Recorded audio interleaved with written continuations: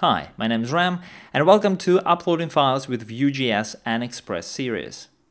In this first episode, we're going to create our Vue.js application, then we'll implement the file upload form, so user can select file to upload and send it to the server. Before we begin, just a quick note that if you don't want to wait for another episode to be published, you can go to the jsfullstack.com and purchase the series as pay what you want model as a way to support my work in this channel. Thanks. Okay, so first what we need to do, we need to create Vue.js application, and we're going to do that with the help of excellent, awesome, marvelous Vue CLI package. Let's get down to it. Okay, so here I am in my terminal, and the first thing that we need to do is to install Vue CLI, and we can do it with simple npm install-g to install globally at vue/cli. I already have it installed, and I'm using the latest Vue CLI version 3.0.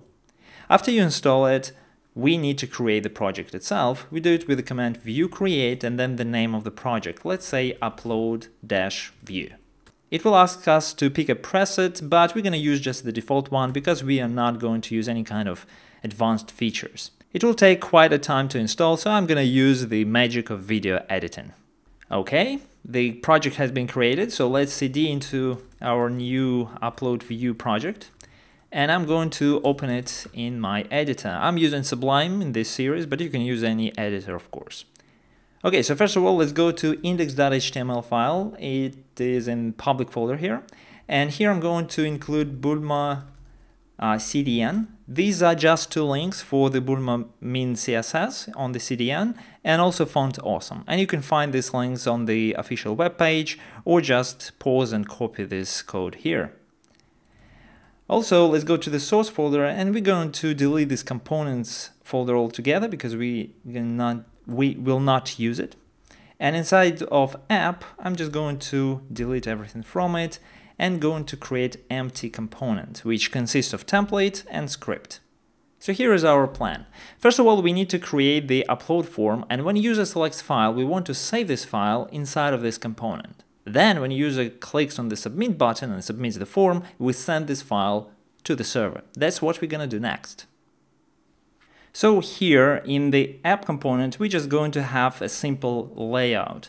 So first of all, I'm going to use this section, and inside of the section, container. And these bulma CSS classes that will just create some margins around our content. So inside of here, we'll have the simple upload component. So let's import it. We do not have it yet. So I'm going to import simple upload from simple upload.vue.js file. And here, of course, we need to add components, and we define the simple upload. Great. So now we need to create one, and we're going to create it right here. I forgot to add it like this. And we're going to create simple upload.vue component. There's going to be simple component for now, and here is where our form will reside. So we do not need to have action here because we're going to handle it with the Vue.js. And the first thing that we want to include maybe is the inc type. Every time when we're working with the regular file uploads in our HTML forms, we usually specify in inc type that this form is special. It has the multipart form data request. So while we do not need to do that with the Vue.js applications, it's still a good thing to include it in our form.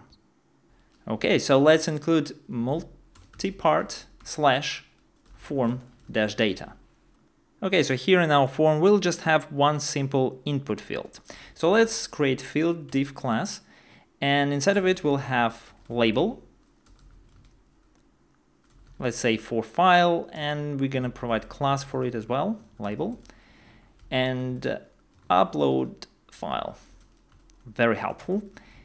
And here we'll define our input, and the input, to make it a file input, we just specify type equals file. Done, our form is ready. So let's go to terminal and let's run yarn serve. That will compile and run our Vue.js app. So here is our form, nice. So when user clicks and selects some kind of a file, we want to save this file inside of the component. So I'm going to open the Vue developer tools here. And you can see our components, and here's the simple upload. And right now it doesn't have any kind of data inside of it. So we want to have data file, and we want to save this file in this data. So let's do this. So we're back to the Sublime, and first of all, let's define the data. That's a function that returns an object, and inside of it we'll have file that by default equals to the empty string or null. And then we'll need to create methods, and let's call it select file. So user selects file, and this method will be fired when user changes this input field. So let's add on change handler and set it to select file. So here in this select file, we want to set this file, this one, to equal to the file that is selected by the user here. And we can use refs for it. So for that, we define this input as the ref, and we call it file. We can call it any way and anything you want, maybe avatar or something like that. So now we can access this with this dot refs and the name of the ref file. So this input field stores all the files in the files collection. So dot files, and we take the first one.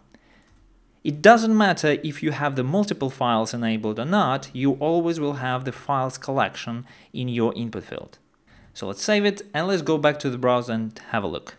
So now you can see that in the data we have the file, and when we choose file, you can see that file now is the JavaScript file object. Great. So now we need to send file to the server. So let's go back here. For that, first of all, we need to add button. So first of all, we create field, and inside of this field, we'll have the simple button with class button is info, just for the styling, and we call it send. So this by default, that's a submit button, so it will submit the form. So we'll have on submit dot prevent, and this prevent just prevents standard form submission, and we set it to send file function.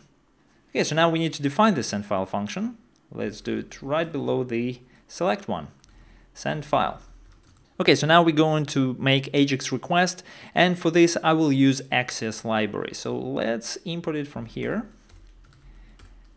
access from access, and of course we need to install it. So I'm going back here. I will open another tab, and I'll just add yarn add access. That's one of my favorite libraries. I use it in all my projects, and I highly recommend it. Now we just can use access.post and send any kind of request to our server. So maybe naive approach would be something like this. So we have some kind of API endpoint, and then we just pass file as this .file. But that will not work. Remember, like earlier I said that we need to have this multi-part stuff. Otherwise, the file will not be uploaded. And when you're making the AJAX request, you need to do the same thing. And to do that, you need to create form data object. So we'll create form data object, new form data. So this is the JavaScript form data object. And now we can append any kind and any amount of attributes to this object. So we'll have form data.append. The first argument is the name. So we call it just file. And the second one is the value. So for example, it could be like username ram or something like that. In our case, we want to attach file. So we'll do this .file. So now we can make the request. Let's say we call it upload, and instead of this thing here, we'll just pass down form data. I'm going to use async and await features, so let's define this as a sync function, and now we can await the result of this access post request. And of course, when you're using it like this, you should enclose it in try catch block. So this is when everything's going good, and we of course need to catch any kind of error. And for now, we'll just console.log this error. Later, we'll handle errors and we'll display errors from the server. Okay, so now we have it. Let's have a look in the browser.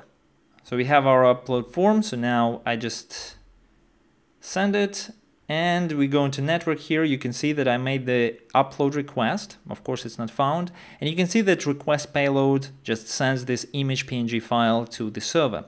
One important thing, though, is this content type stuff. As you can see, we have the content type that equals to multipart form data.